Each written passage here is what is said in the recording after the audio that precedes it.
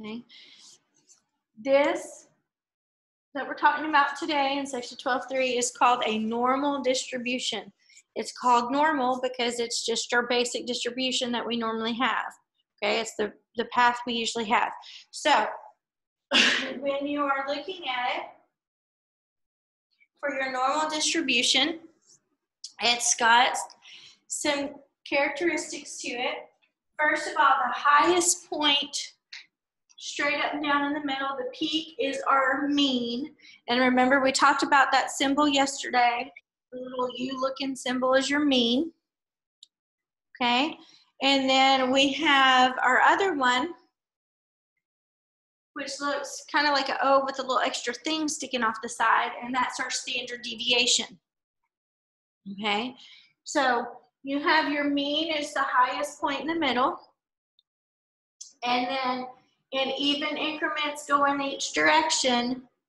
Each of these increments is a standard deviation away from the mean.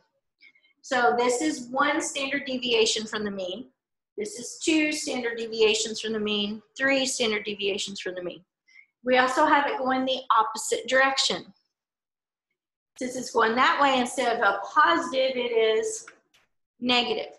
So you can kind of think of the bottom part of it kind of like a number line. Your mean's the middle, like your O, your origin, your starting point. And then it's going positive to the right, negative to the left. Okay, all of those standard deviations are the same amount, so they're the same distance apart. Now again, this is normally called a bell curve because they kind of think it looks like a bell, but most places just call it the normal distribution. Okay, but it's the same thing. Now you'll notice down here too, I've got some information for you. It's there in your book. Okay, all this stuff I'm talking about is there on page 564 and 565.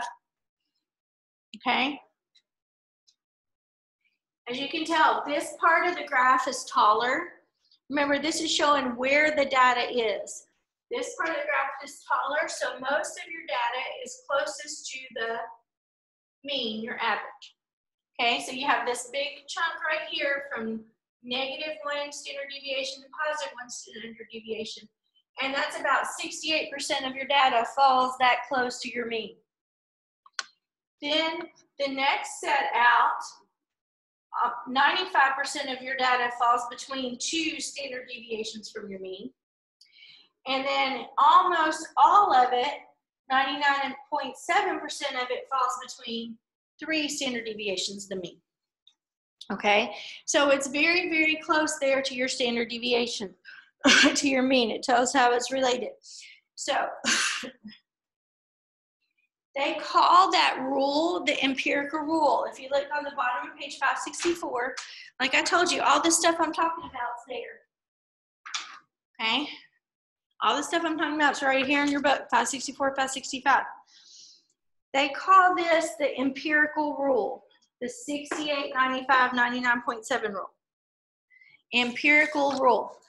Hint, that kind of sounds like it would be like one of your true-false questions, possibly on a quiz.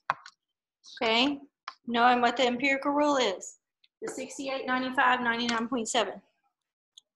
Okay, now what we are going to talk about first is we're going to answer some questions relating to a normal distribution. Okay, so we're going to go through the first couple of questions because they're of one certain type. And then we'll talk a little bit more about something else. And then we'll go over some other questions because they're a different type. And we'll go from there. Okay, so on 1, 2, and 3, it says sketch the normal distribution graph for each situation and use the empirical rule to answer the related questions. So it says in number 1, a sample of heart transplant patients was found to be mu equal 54 years old. So that means the mean was 54 years old with a standard deviation of 15 years. Determine the percentage of individuals between 39 and 69 years old. So what you do is now, I am not good at drawing these curves. Okay, I had Brian put that one up there.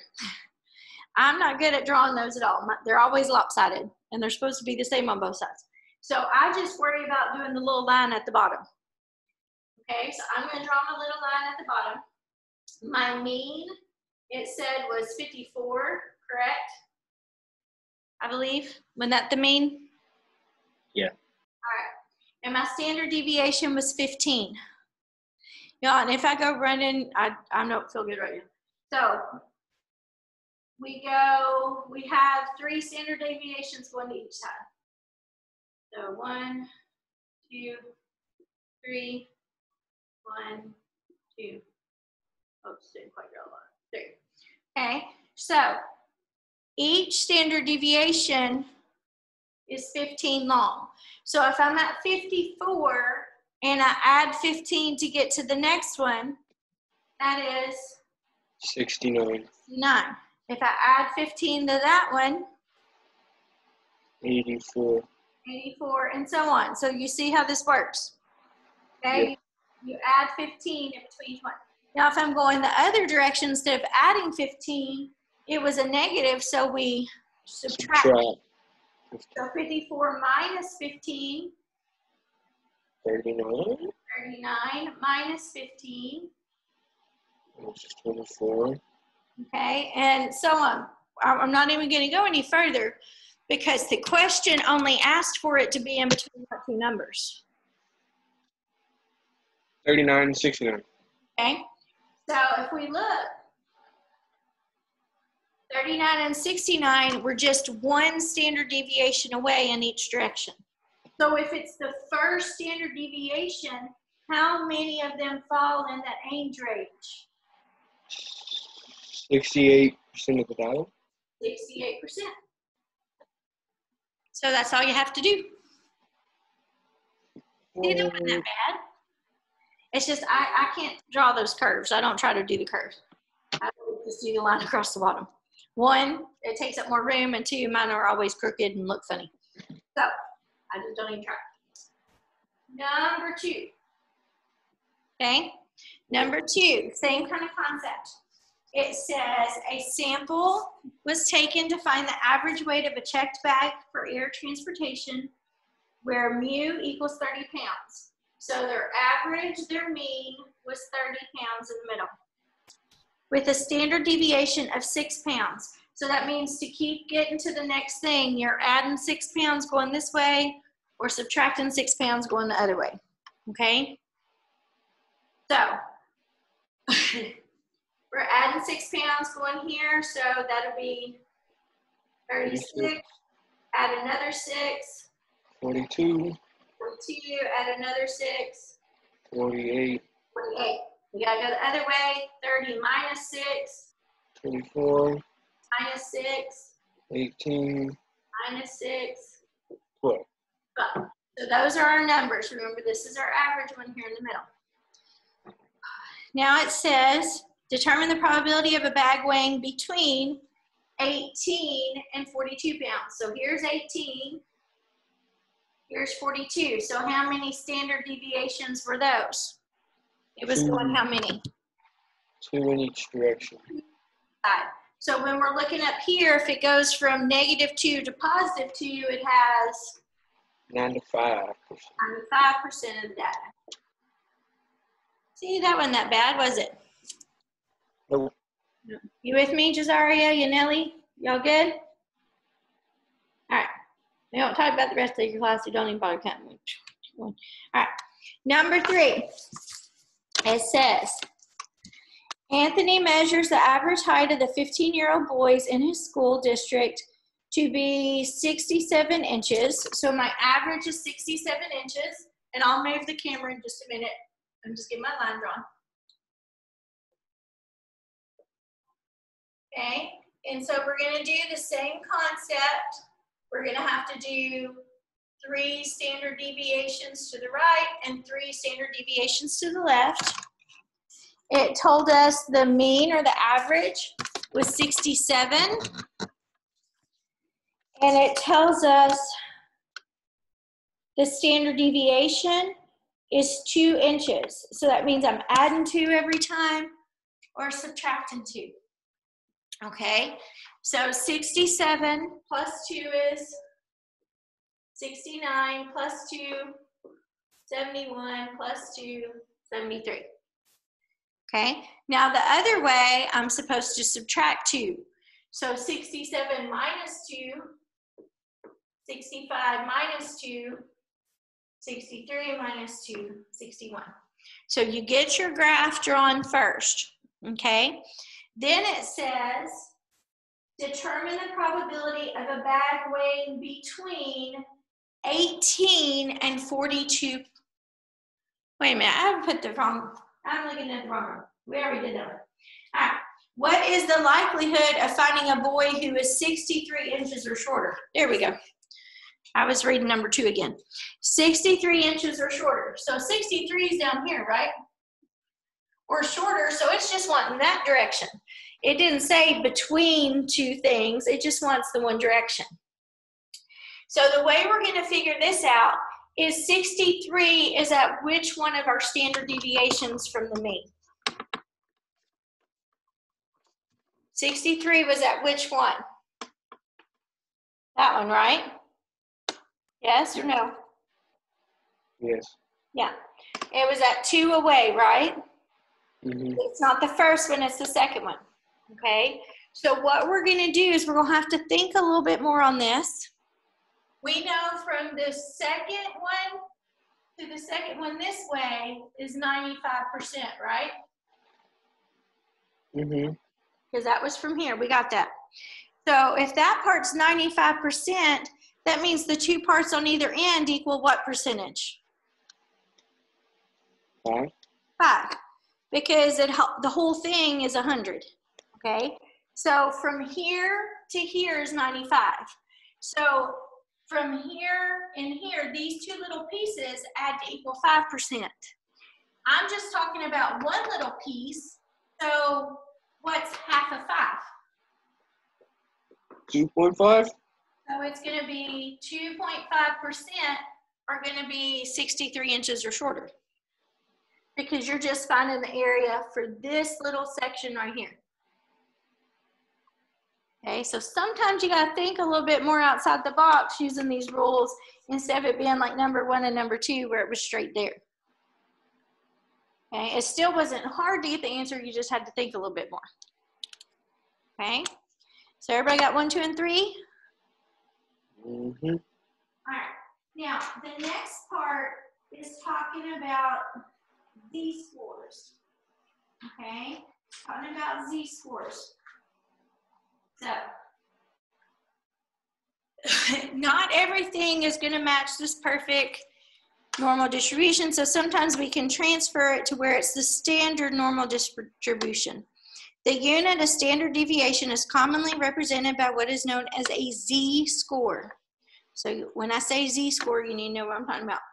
Now, on page 567 in your book, you need to have where you can flip to that page.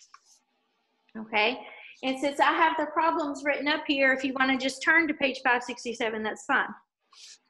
Because you see we have a table of information on here. We're going to use this table on page 567 to answer these next questions.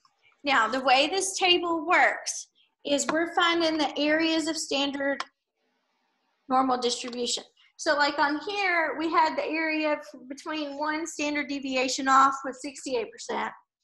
The area within 2 standard deviations was 95. Okay, we had these percentages here.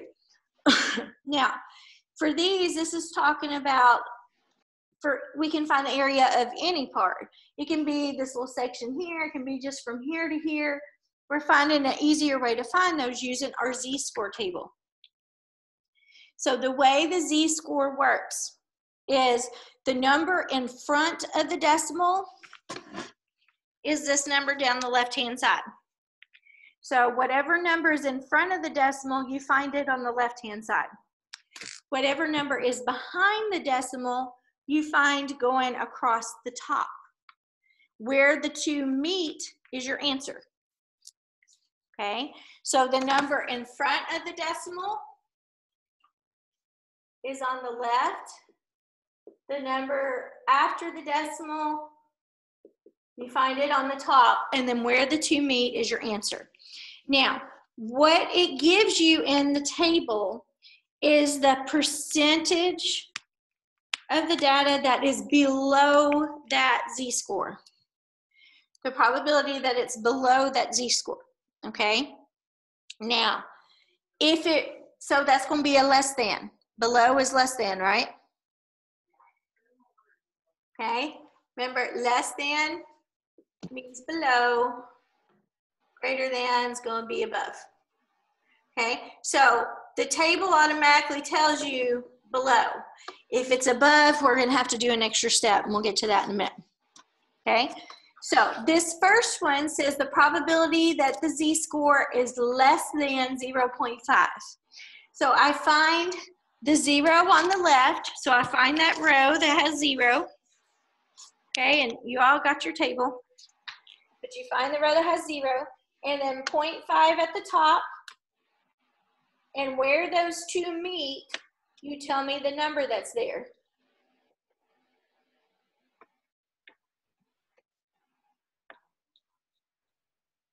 One of you other than Micah can talk. 0.691. Okay, thank you. So it says 0.691. Okay, so most of the time you're going to leave it like that. If they ask you for it as a percentage, then you just move your decimal point 2 places to the Right. Okay, but that's what you do. Okay, you find the original number on the one side, and then you go from there. All right, so on number 6, we have -0, and yes, you'll notice on the table there's a -0 row and a +0 row. So you go to the -0 row on the left, and then you go over to 0.6, and you tell me what it says.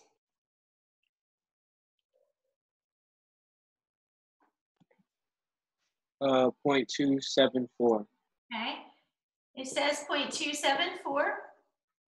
Now, if you'll notice on this one though, it says greater than, because the 0.274 is the area underneath that score.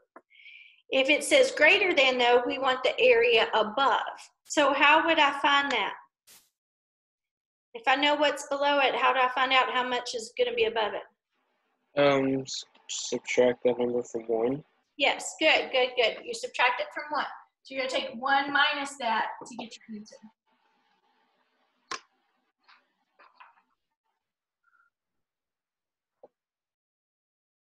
I got 0.726. All right, y'all. I'll be right back. Try number 7.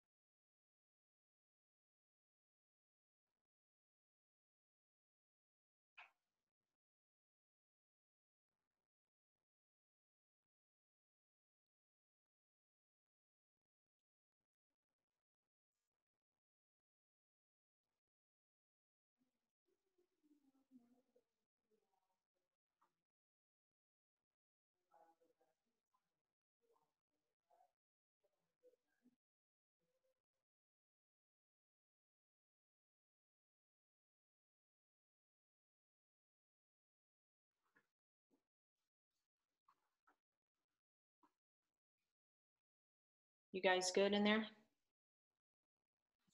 Yeah, we're good. Okay. You know what you need to work on. Miss Pelham will be right back. Okay.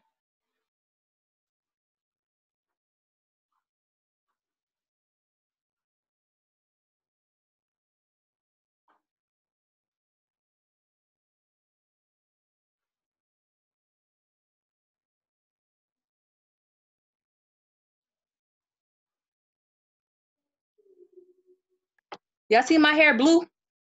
Look. Look at it.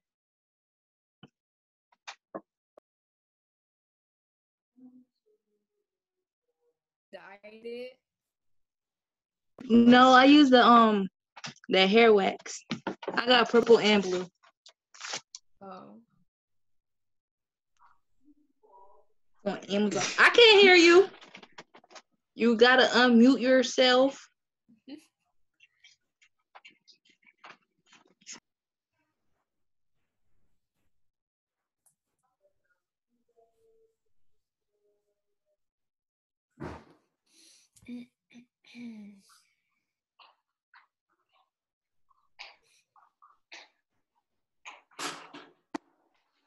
Y'all get it? Sorry. Told you I didn't feel good. All right, y'all get it? Yes, no? What'd you get for number 7?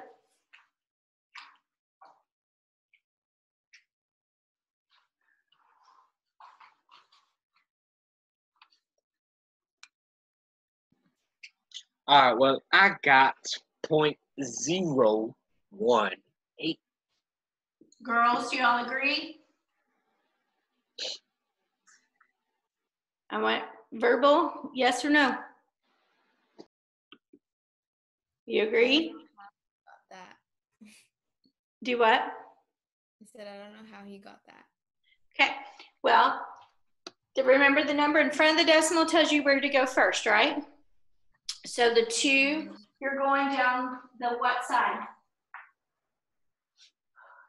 The left side. The left side, you go down to 2. And then you've got 0.1, so you go to 0.1 across the top. So the number that's there is 0.982. So that's 0.982. But remember, it is a what? Greater than. If it's less than, what you get on the table is your answer. If it's a greater than, you have to subtract it from 1 to find out what it is above that point. This is how much is below it. We got to see how much is above it. So you subtract that, and that's how we get the 0.081. Okay, but all of that is about reading the table. The number in the front, you find on the left-hand column. The number after the decimal, you find at the top of the column. Okay? Sorry, I had to run out on y'all. All right. All right, what's the next part? 11 and 12. All right. Let's quickly skip through 11 and 12. All right, on 11 and 12, we're finding the z-score ourselves first. Okay? On 11 and 12, we're finding the z-scores ourselves first. Okay? So if you flip over to page 569, it has a little formula for the z-score. It says the z-score is equal to x minus mu, remember mu's your average, divided by the standard deviation, the sigma. So the formula is x is equal to, let me just erase with my fingers. Z is equal to x minus mu over sigma, okay? So this is our formula that we're gonna be using. Now, on 11 and 12,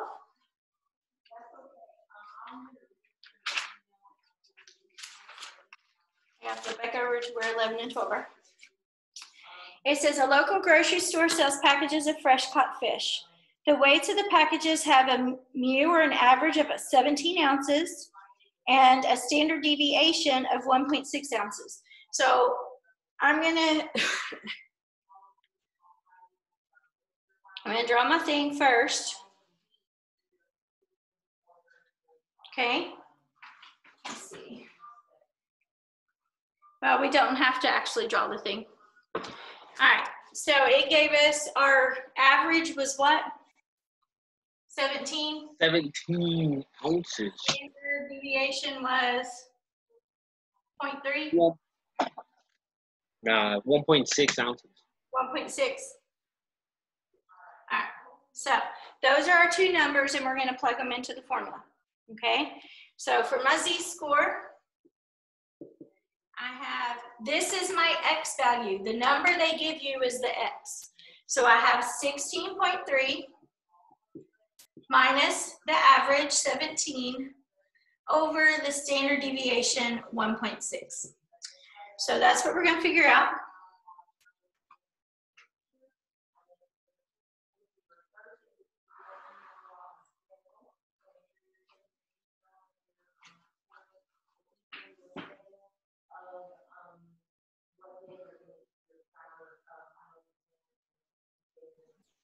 Miss Pelham, I got a negative number. That's good. You should get a negative number because a 16.3 minus 17 should give you a negative on the top.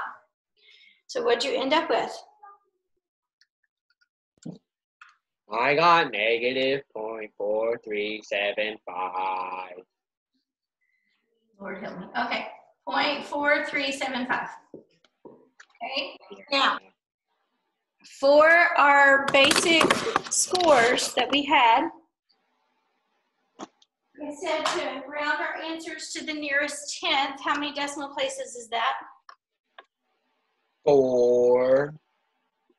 Yes, this is 4, but it said round to the nearest 10th, which is just 1. 1. So is 3 going to change the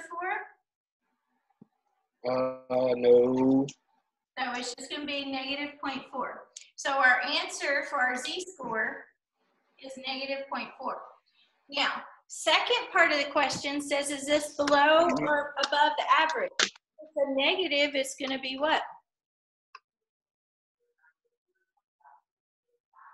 Below? Below. So that's Way below. it. Okay. We ready to try number 12? Yes. Okay. Are you trying to? Never mind. All right. So this one, this is my x. So I have 18.6 minus 17 over 1.6. What's 18.6 minus 17? 1.6. 1.6. So 1.6 divided by 1.6 is just 1. So we don't have to round it off. Since it is a positive number, is it going to be above or below the mean? Below. Above. Above, because it's positive. Wait, but the mean was like 17. I know the mean is 17. What we're finding, though, is how far this is from the mean. So it's 1 above the mean. 1 above the mean. Oh, okay. 1 standard deviation above. This is going that way. This is going that way. Okay. Negative below, positive up. Okay? That's number 11, 12. We good with those? Yes. I see you, Micah. Yeah, you're awfully happy for someone who didn't bother to take his quizzes yesterday. Yeah, I know. I had a Spanish test yesterday during Spanish class. So then after that, I started playing some Tetris, and then I had to paint the rest of my house, or at least the rest of the wall, and then I just forgot. Yeah. Mm-hmm. Okay. So the next problem that's teal is 15, 16, and 17. Okay. Everybody see those? 15, 16, and 17? Are we going to do something similar? Probably not. Probably so. Oh yeah. We are actually. Yeah, we are. Okay, I'm going to scoot over to the other board so I got more room. Okay, so Al, so for 15, 16, and 17, it gives you the x, the mu, and the sigma. Okay, it gives you your number, it gives you your mean, and it gives you your standard deviation. So on the first one, z is equal to 10 minus, what was the average? The average was 12. 12, and then the standard deviation? Was 1.25. Okay, so we're going to start by solving this way. So you have 10 minus 12. Minus 12, which is negative 2. Okay, and then negative 2 over 1.25. Okay. Negative You 2. get negative 1.6.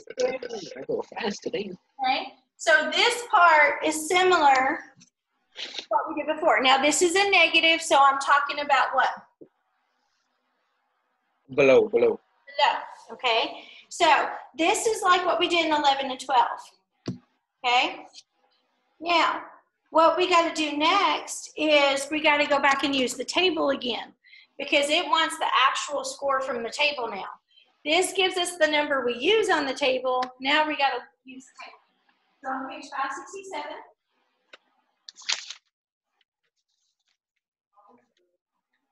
Remember the first number you find in the left, and the second number you find across the top. Where they meet gives us your decimal.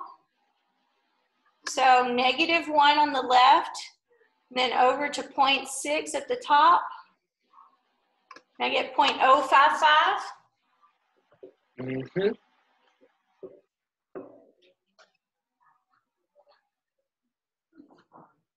So that's it. So if it was above, would we have to like subtract it from 1 again?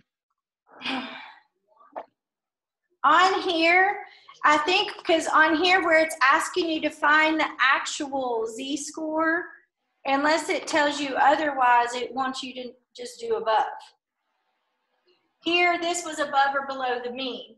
Here, we're always talking about below it for the z-score because we're going back, we're doing something different, we're taking it to the table. Okay. This was just relating it to the mean. This was below the mean because it was a negative. This is above the mean because it was positive. This is giving us the number we use for the table, and we're finding the area below that z-score on the table, on the curve, from the bell curve. So 16, are we going to do it the same way? Yes. Z equals, what goes on top?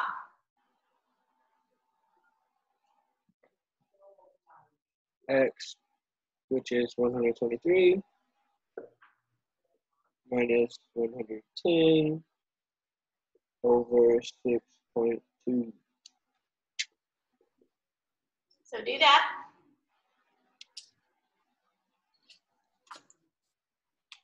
Wow, that's You get 2.096777419.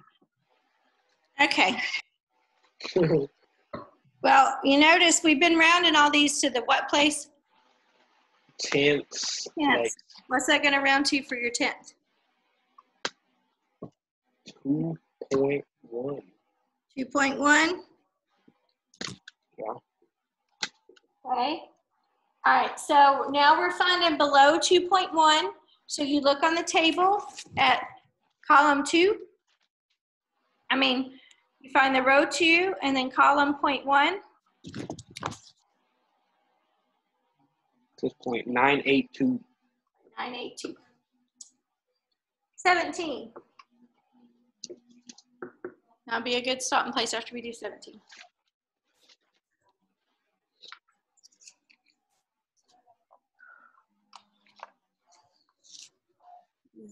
Let's see, X was 257. Your average was the 201. Oh, that's pretty. Okay. And then the other, whatever, is standard deviation, 40. 40. You get 1.4. All right, everybody agree with her? Yes. Yes, I do. I'm glad you agree with me. That was easy. If you didn't, then that could be a problem. So it's good to agree with you. So we have 1.4. So on our little handy dandy table, you go to 1, you go over to 0.4, and you get 919. 1.9. That's the z-score. Okay? Now, we are doing, if you didn't notice already, what we have been working on mainly on this one are our teal problems. Okay? We've been working on mainly our teal problems. Now, what we can do 21, 22. Hey. You just thought I was gonna let you quit. All right, 21 and 22 are basically the same thing we just did. Okay? Can we handle that? 21, 22. They worded it a little bit different, but the same basic thing. Okay? We're finding the area below or above. So you got to read because sometimes it says below, sometimes it says above. But we're doing the same concept. So we'll get through 21. How's that? So it gives you your mu is 12. That's your average or your mean. It gives you your standard deviation is 1.25. Okay? Then on part A, it says find the area below x equal to 11. So z will equal 11 minus 12 over 1.25. So work that out.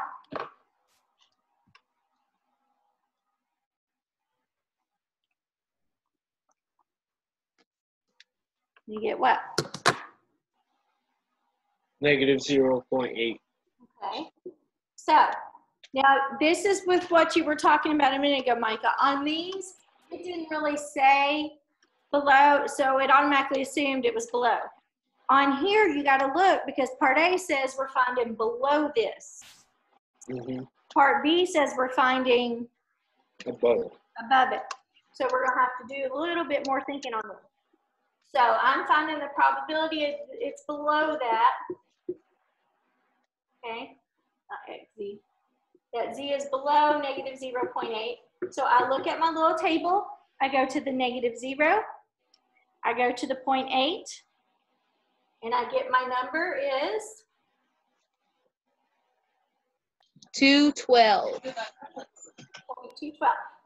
Okay? Part B. Same basic concept except x is equal to 14. So I have z equals 14 minus 12 over 1.25.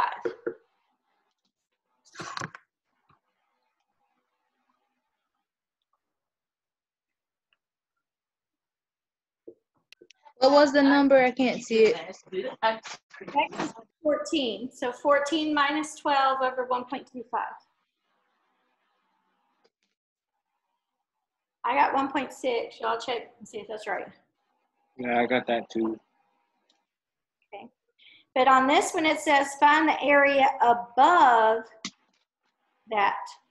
So the probability that z is above 1.6, okay? Remember, we'll have to find 1.6 on the table, and then we'll have to subtract it from 1 because it said above it this time. So find 1.6 on the table. I'm losing feeling in my finger because where I had it squeezed in my book. Whew.